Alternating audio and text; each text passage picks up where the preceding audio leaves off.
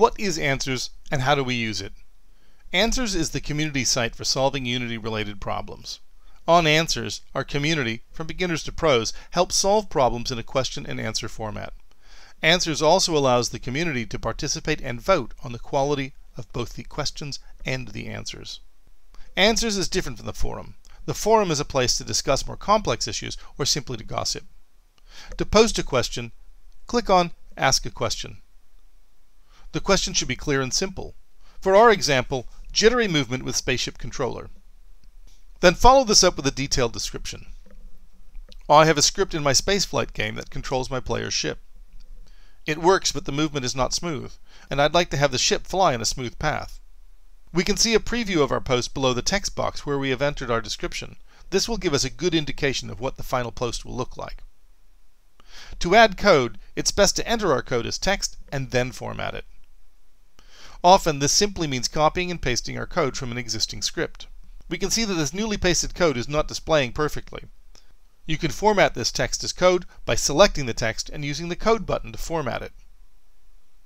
It is helpful to add as much additional detail to our description as possible. Above the text entry box are buttons for styling our text and adding links and attachments. There are buttons for highlighting our text, including both bold and italic. You can add URLs by using the hyperlink button, make block quotes, attach files, attach and display images, create numbered or bullet point lists, or add simple page formatting. Notice that the tooltips on the buttons also indicate the markup text and the hotkey for each function.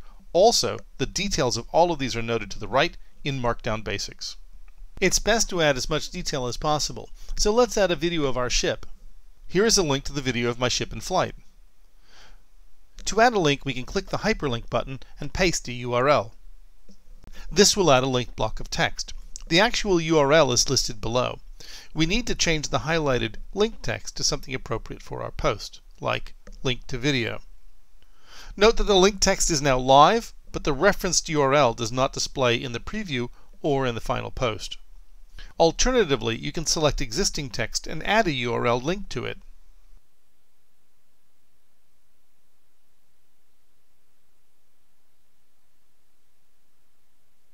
Adding an image is very similar. Click on the Image button. We can either paste in a URL for a hosted image or point to an image on our local machine.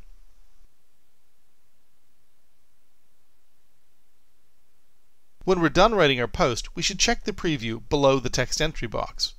If we tried to post now, we would get an error. Before we can post our question, we need to add at least 1 and up to 5 tags for our post. The tags entry box can be found below our preview. We need to select a few keywords that sum up the main aspects of our question.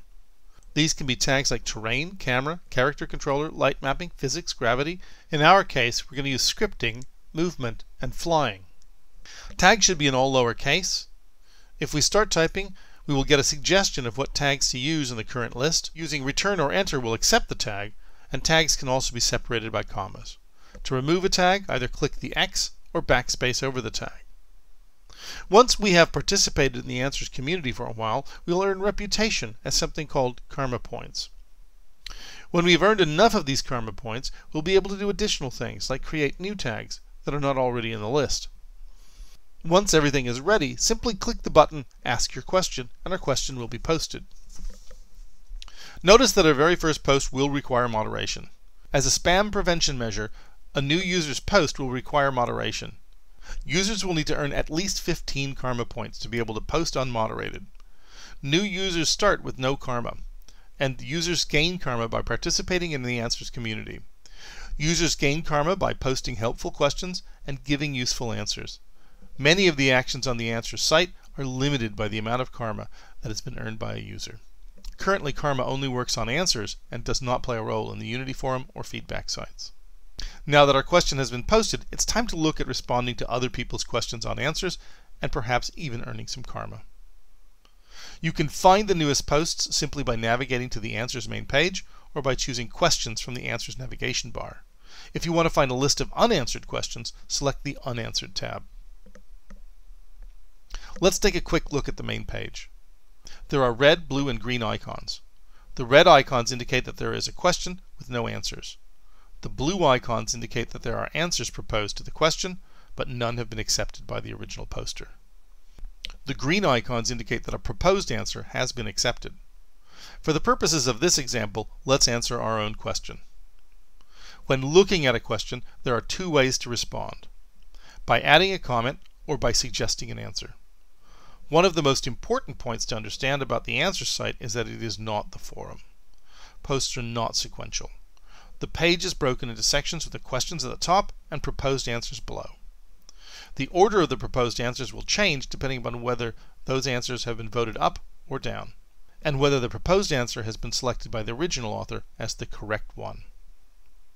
If we need clarity about a question, or we want to make a simple suggestion rather than a full answer, we should add a comment.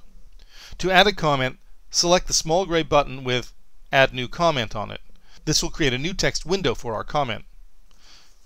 Have you tried to smooth your input in any way? Once we've made our comment, we click on the Comment button to post it.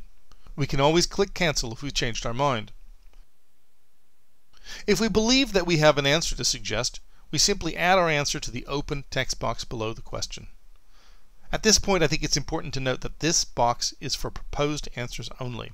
Proposed answers should have an understanding of the original question and try to fully answer that question. If you simply want to comment on the question or another proposed answer, you must post that as a comment. I would suggest that you add code to smooth between your last frame's heading and your new heading. Take a look at lerp, specifically vector3.lerp. But we should be as helpful as possible. Let's grab the link to vector3.lerp and add it to the post as well. Even more helpful would be to post some code that uses our suggestion. Note that we're going to need to format this new code for our answer the same way we did when we asked our question. To submit our answer, we choose Post Your Answer. Now that we have a proposed answer, it can be voted on by the community, or chosen as the correct answer by the original author. Community members may choose to vote an answer or question up or down by using the thumbs up or thumbs down buttons. Users should vote good post up, which will gain the author karma, or they may vote bad post down, which will reduce the karma of the author. It is possible to comment on a question or any of the proposed answers. Questions, proposed or accepted answers all have an Add Comment button available, and it's in these comments that the users can discuss the details of a question or any of its answers. If someone has posted a successful answer to our question, it is important that we select it as the correct one by using the green check mark. This will indicate to the community that our question has been answered. It will also grant karma to the author of the answer, which is a very good thing to do. Even after a proposed answer has been accepted as the correct one, the community can still vote the answer up or down, indicating which one the community thinks is best. So, the Answers site. Answers is a great place for asking straightforward questions and getting direct answers, and for associating the best correct answer to the original question. Give it a whirl.